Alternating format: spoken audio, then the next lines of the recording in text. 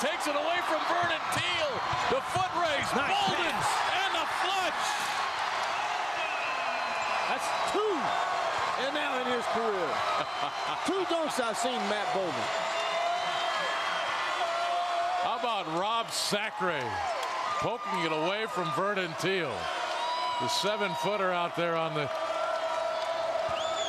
guard who was red hot, Viney. And Sacre with the rebound. Then he threw it away. He thought Dimitri Goodson was going to run the sideline, and Dimitri stopped to wait for the ball.